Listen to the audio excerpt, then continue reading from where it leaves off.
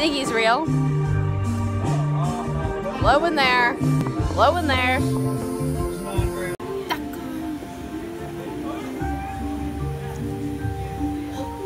I got some tacos.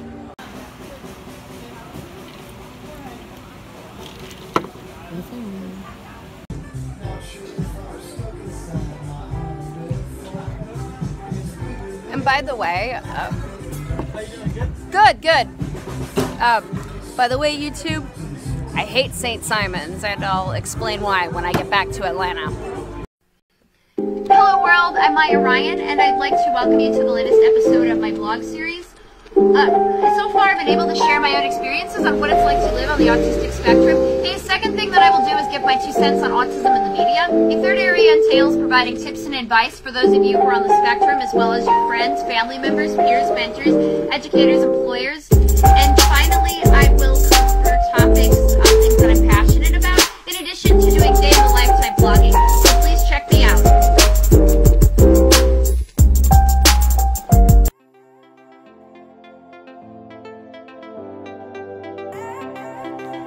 Hello world, I'm Miyah Ryan, and I'd like to officially welcome you to my YouTube channel, and I would like to welcome you to my vlog series.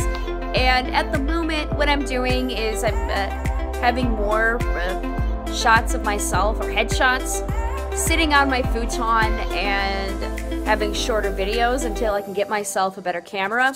But I do like doing more day-in-the-life type vlogs, and being that I just ordered a new laptop, I'm pretty sure that my vlogs will be up a lot sooner, so please be sure to stay tuned for that.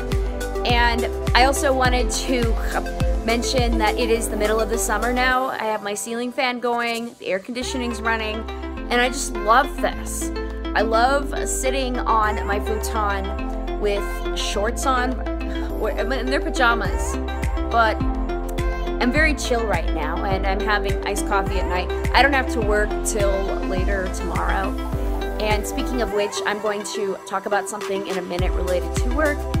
In the meantime, I wanted to touch you up on where I am.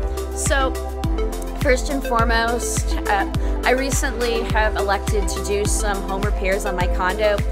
I bought a new ceiling fan, and I also decided to buy myself the Nest. That said, my wiring on my old thermostat is not compatible, so it is a struggle for me to find a HVAC guy who can actually get those wires in. And so I'm waiting for a few phone calls, and I'm looking for a few references and somebody that can charge me a good price. But what I need is a couple extra wires that can get me hooked up, because I spent a lot of money on the Nest thermostat, and it has been my dream to put that in.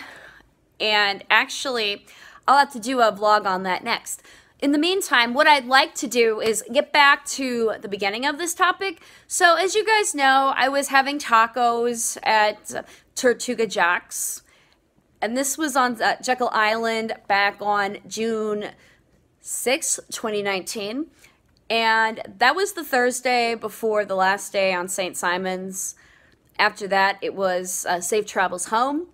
And I mentioned to you guys that I hate St. Simon's. So first and foremost, I was looking at St. Simon's as a possibility for Christmas, but a few things I discovered. So first of all, St. Simon's is it's a mini Atlanta.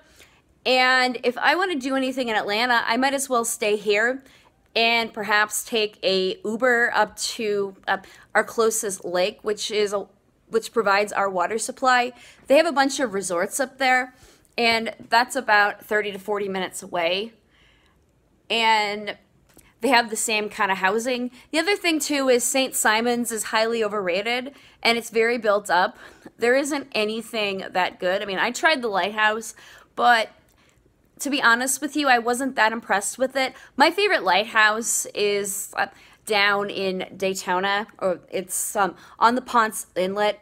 I've been there a few times, and I've walked up that lighthouse. First of all, it's a lot taller. It's taller, and it's supposed to be the tallest lighthouse in the southeast, and it's prettier, and I mean, it's in an area that looks very much like St. Simons. And that's another reason why I hate it, is because you can't compete with New Smyrna Beach and the Daytona Shores, Ormond Beach area, because that area is unique. And I think St. Simons is trying to copy that.